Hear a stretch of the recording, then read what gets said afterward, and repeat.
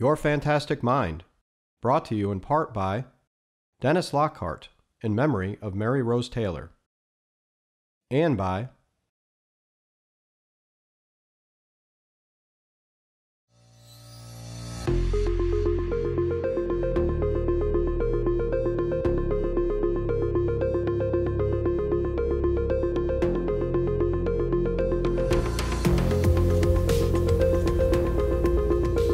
Welcome to Your Fantastic Mind. I'm Jay Watson. Researchers and clinicians are constantly striving to provide medicines and therapies to treat various mental health conditions. The goal, to help people get better. But not all treatments work for all people. It's not a one-size-fits-all endeavor.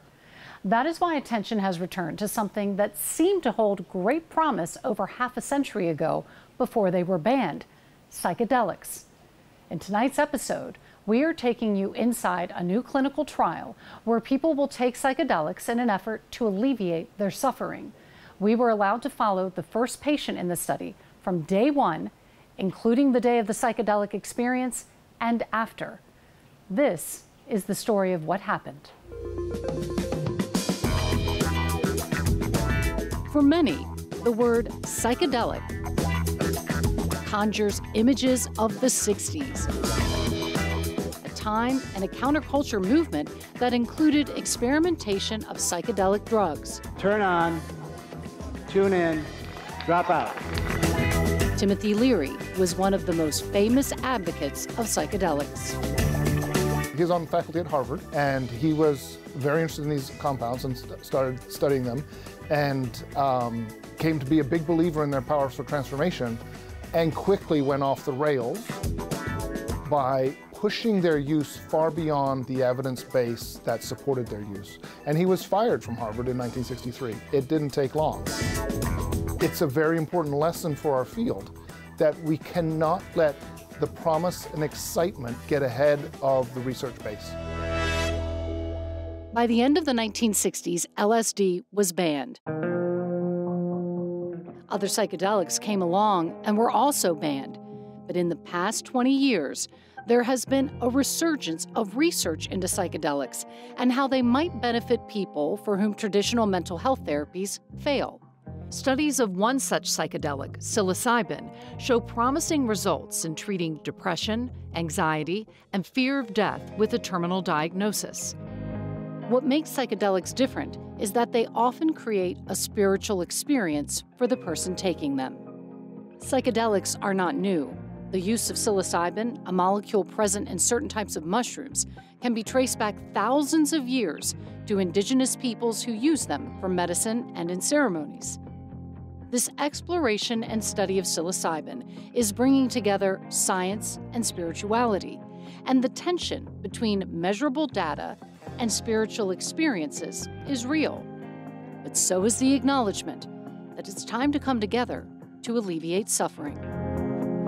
Psychiatry's got to be brave enough to say we are secure enough in what we know and what we do that we can extend into this more nebulous area of spirituality and still retain our integrity as a medical profession dedicated to healing. Right. Psychiatrist Bodhi Dunlop and spiritual health clinician George Grant are the founders and co-directors of the Emory Center for Psychedelics and Spirituality. To be able to sit with people in their suffering is what psychedelic medicine is all about. Psychiatry this time. The main goal is to identify the way in which spirituality can improve medical outcomes, psychiatric and physical outcomes.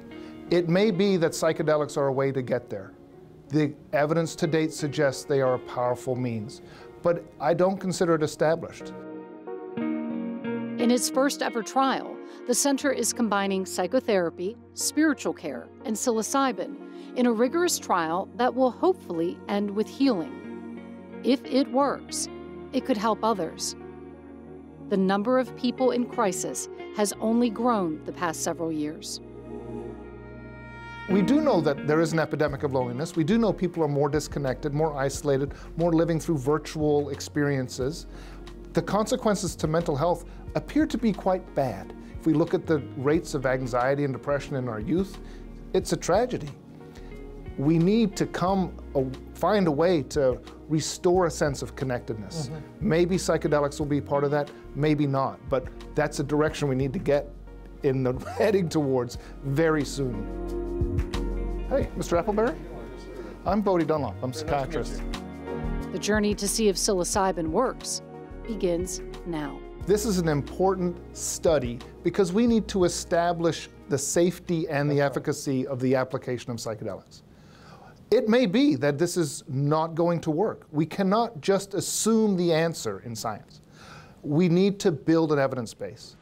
So you can take a seat right there for me. Wesley Appleberry is 29 years old. He is the first participant in this trial that will include 10 people who have or have had cancer and who are demoralized. Demoralization is common among cancer survivors and is characterized by hopelessness, helplessness, and a loss of meaning in life. So a sense that, what is my life for? Why should I even try? I have this cancer. It could come back. At any time in the past... Today is a structured diagnostic interview for psychiatric diagnoses to assess Wesley's safety and thoughts of suicide. In the last 2 weeks, did you repeatedly think about death? Did you have any thoughts of killing yourself? Is the death of your father the most traumatic experience you've had to go through? Yeah, I think a lot about seeing my dad dead. Dr. Alijan Zarabi is a palliative care doctor who wrote the protocol for the study and who sees Wesley as an ideal candidate. Wesley wants to heal himself, and I think he believes in the power of self-healing. I think Wesley is at a really important transition in his life where he's not dying from this cancer. It could return, and he's living with so much morbidity and debility from it. He has pain from the disease. His social structure has dramatically changed. And on top of that, cancer doesn't exist in a vacuum. He has all of these family issues. I would say you're probably using both sides more equally. I can refer people to physical therapy. Do one more coming this way and back. I can give you a pill for depression. I can provide you some counseling and therapy for those big questions like, who am I now? What's going to become of me? Especially the people who kept numbing the pain, the emotional and physical pain. I felt at a loss. I hope something changes. And that's all I hope for. We are in my house in downtown Milledgeville. A Milledgeville, Georgia native, Wesley says he experienced a traumatic childhood. He now lives in this cottage in his hometown with his cat, 2 Chainz. 2 Chainz, you were the littlest, bittiest man. He was diagnosed with cancer at the beginning of the COVID pandemic. I had stage 4 Ewing sarcoma that presented in the pleural lining of my left chest wall, and then pushed forward, collapsing my left lung, and then it spread into the T2, T3, and T4 vertebrae. Nobody told me I was going to live. I think the best odds I got were 20% to make it, and the most consistent odds were at 15% to beat it. 12 rounds of chemotherapy and 28 rounds of radiation. It paralyzed me from the chest down. I had to learn how to walk again, all in a pandemic. You know, it was all very isolating. I did most of my cancer therapies alone. This was him at GMC. During his treatment, Wesley's father was diagnosed with terminal cancer. Wesley was his father's caregiver until his death a few months ago. I was sitting where you are when my dad died, right in there.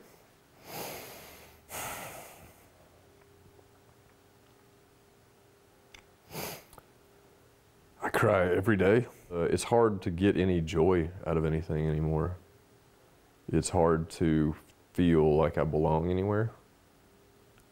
I guess that's a big part of it. I really don't feel like I belong. Wesley's hope for the trial? Yeah, I want to feel like I belong somewhere. I want to feel like I have a purpose. Yeah, that's consistently been an issue. To prepare for the psilocybin experience, Wesley will do suicidality assessments at each appointment, along with blood draws and other assessments. Wesley, I'm George. The bulk of his preparation will be 3 two-hour sessions with psychotherapist Shannon Jones and George Grant. They will be with Wesley the day he takes the medicine to support him through the experience.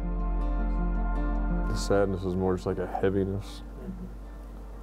Kind of, I don't know, kind of tinges everything. Everything's got like that shade of sadness to it.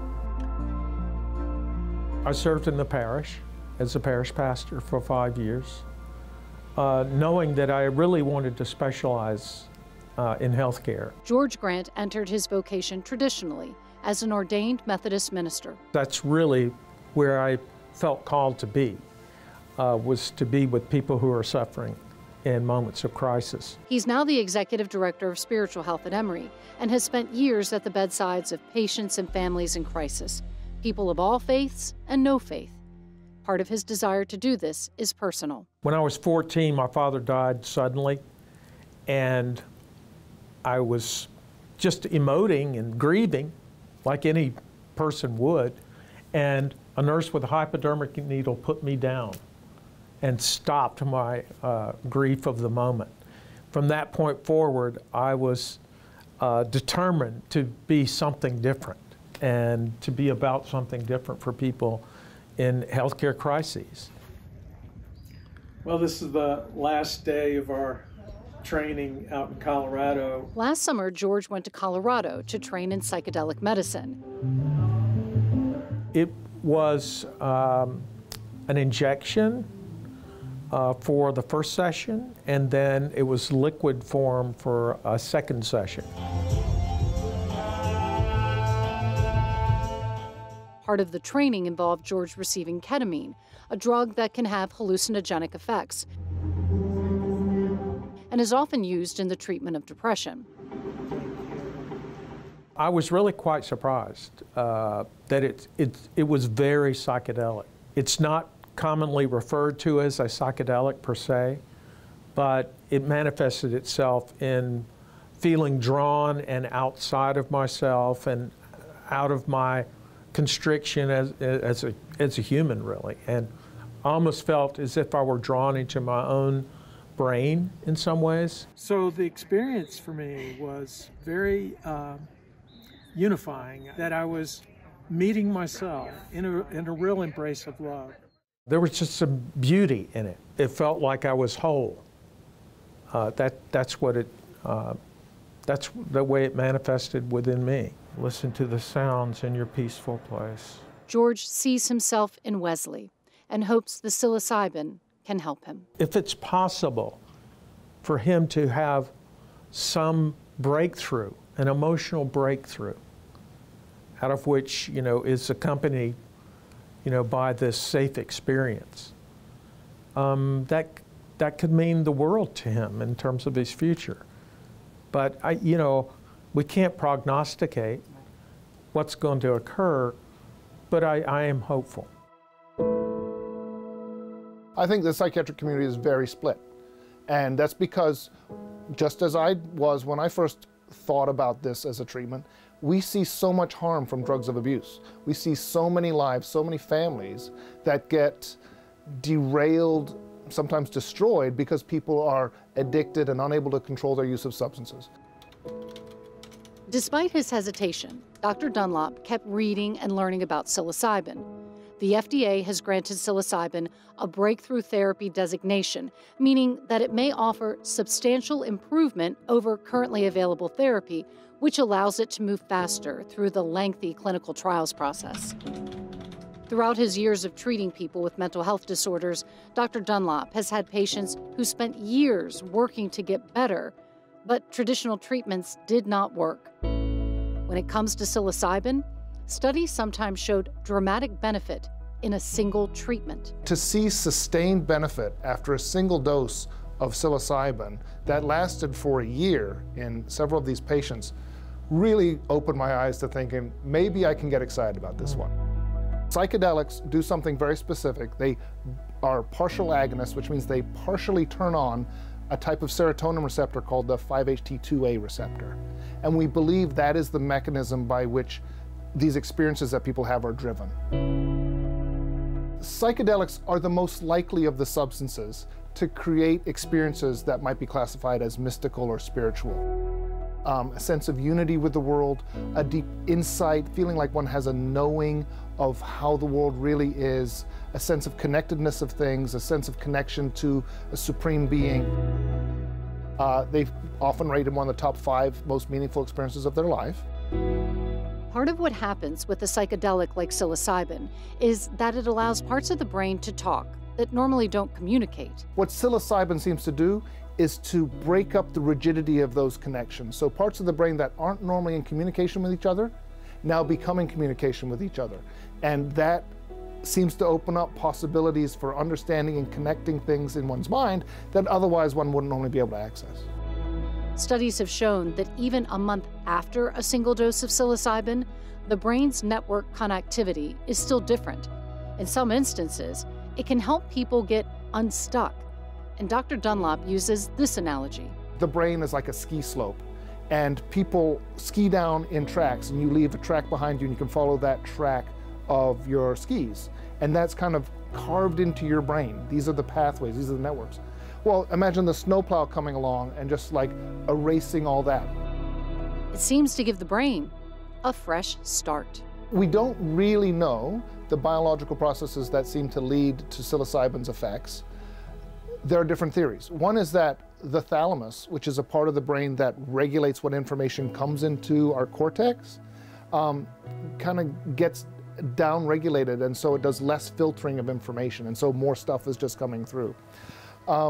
So we can think about it in terms of networks and information flow, but we can also think about it in the terms of the connections between the cells in the brain, between neurons, which are called synapses.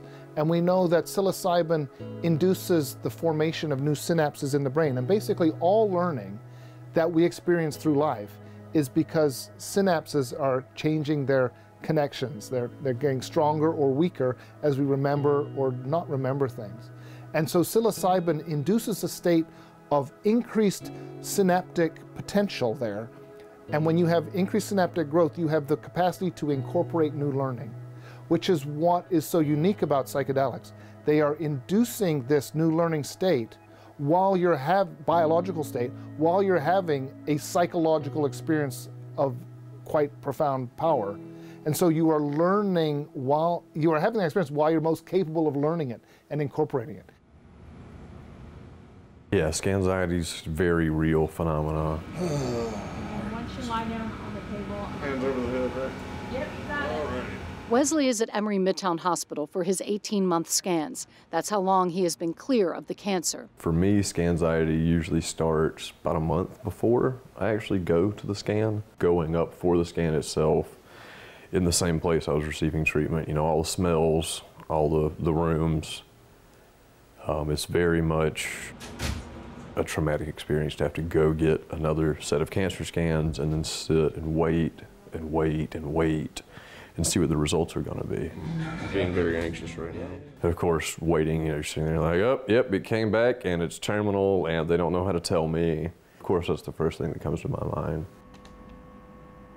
A few hours after he arrives, he finally gets the news. Scan-wise is good. Blood-wise is good. Emory oncologist Dr. William Reed III. If it's around, it usually shows up sooner or later, and the longer a guy goes with nothing showing up, the more likely it is that he's cured. He was treated with the intent to cure, looking more and more like he's cured. But the fight is done, and he's in the cleanup mode. That's pretty cool. After that, it's all gravy. Pharmacologic history. Do we need to do that, or have y'all already? Let's take a journey inside of our bodies. By the time Wesley and George and Shannon are in their final session the day before he takes the psilocybin, they have built rapport. So maybe we just sit on either side? And trust.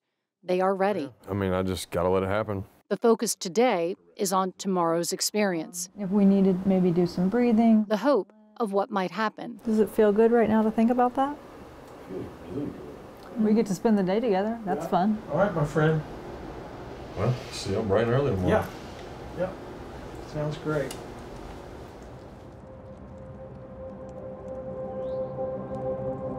Today is medicine day. Everyone's anticipating good things. And Shannon and I are going to be there for Wesley as he goes through his journey. It's a good thing. Medicine Day is 8 hours long, from 9 a.m. to 5 p.m. The experience from the psilocybin will last 4 to 6 hours. A little anxious, but overall good.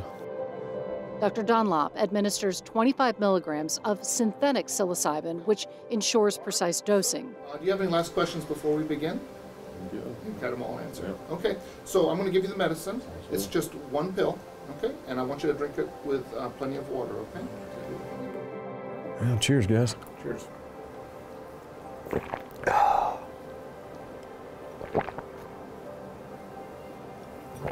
All right, thanks, Doc. You're welcome. All right, so I'm going to leave it in that. See you on the other side. Thanks. Within the first hour, Wesley notices sensations. Starting to get a little tingly. It feels good, though. Feels really good. He says he feels a shift in his body. Felt really hollow for a really long time, so it's nice to like inhabit my own body again. It's weird like being all the way in my body again. Feels really nice not to be so rigid for once. He seems to soften toward himself. I guess there's that spark of the divine in me. I've already got the white light that I need. That's cool to say out loud. Yeah, you know, seeing that like goodness in myself for once. Maybe the first time. I think I've always felt it, but I've never been able to like get this close to it. Really peaceful. It was scary how relaxing this is. Enjoy it. Yeah, this is wonderful. In the second hour, his experience intensifies. I'm all shaky now, like internally shaky. Yeah, it's a little uncomfortable now. A little uncomfortable. Yeah, would one of y'all mind holding my hands? Well, that might be nice. Maybe both of you. Both of you would be pretty cool. Yeah.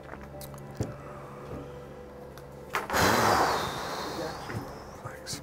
He grieves his cancer diagnosis. Haven't really given myself much space to grieve that 27-year-old version of me. Right. And the loss of his father.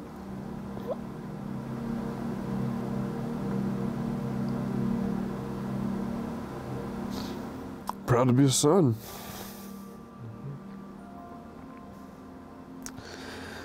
We did really good work together.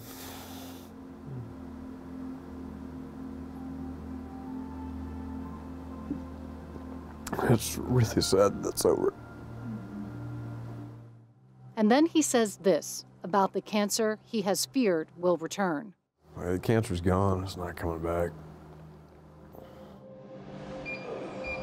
George takes Wesley's vitals every hour, his blood pressure and heart rate. You're just in the really like intense phase of the adventure right now. Oh boy. A little scary, not gonna lie. Yeah, I really appreciate y'all being here to hold my hands throughout this. Wesley shows George and Shannon the scar from his spinal resection to remove the cancer. But yeah, there she is. Wow. Yeah. Wesley lies down and closes his eyes, and for the next hour he is quiet. He looks peaceful. At times there is a smile on his face and quiet laughter. And then he is back.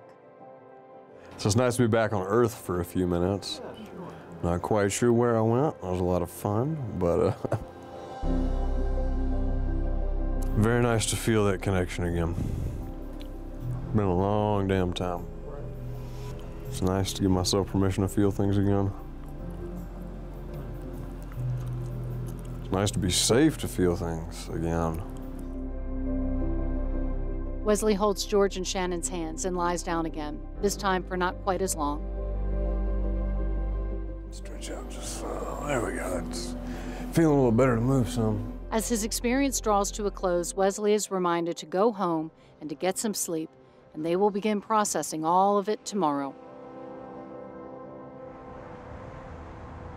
This is the first of 3 integrative sessions Wesley will do with George and Shannon to integrate and process the psilocybin experience and to incorporate it into his everyday life. I guess transformative. You know, I like finally came into myself. You know, I don't feel broken anymore. We meet with Wesley 1 week after taking the psilocybin. What was last Tuesday like? Incredible. I felt loved. That's what happened. I really and truly felt loved again and cared for. It's impossible not to notice the difference in Wesley since we first interviewed him in his Milledgeville, Georgia home a month ago. As we sit here today, are you depressed? No, which I never thought I'd be able to tell you. I never envisioned a future for myself where there wasn't like some kind of depression or some little something there in the back that just wasn't quite right. Wesley shares what happened during his experience. Absolutely had a spiritual experience. There's no other way to describe what happened. During the peak of the medicine, it really seemed like, you know, the walls just kind of melted away. The 4 real people in the room were still there, but it was joined by just this, like, I don't know how to describe this host of spiritual people coming and going. You know, it wasn't anybody identifiable. It wasn't, you know, there wasn't anything distinguishable about these beings, but just this feeling of connectedness and belonging and being exactly where I was supposed to be and being welcomed back. Feel connected to my friends and family again, to the people I meet on the street. Feel like I belong. And I can enjoy being in the moment for once and, you know, being present and not concerned about, you know, the pain or financial stress or another appointment coming up. I can just be me and be here. Peace doesn't really do it justice. Relief doesn't either. It was a serenity.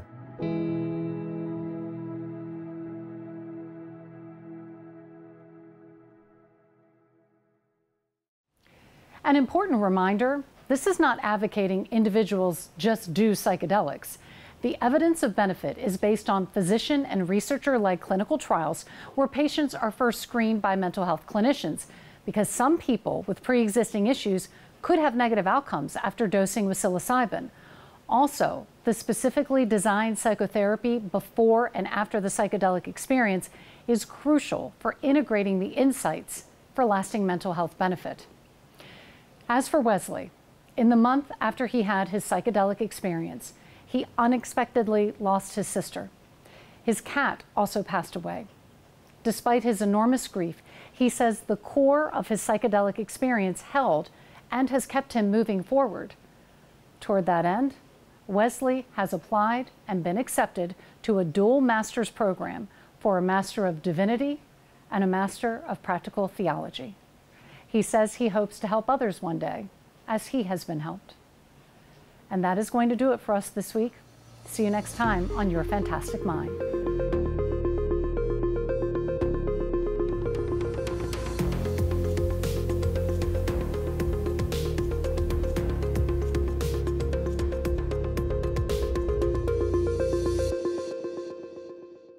Your Fantastic Mind, brought to you in part by Dennis Lockhart, in memory of Mary Rose Taylor, and by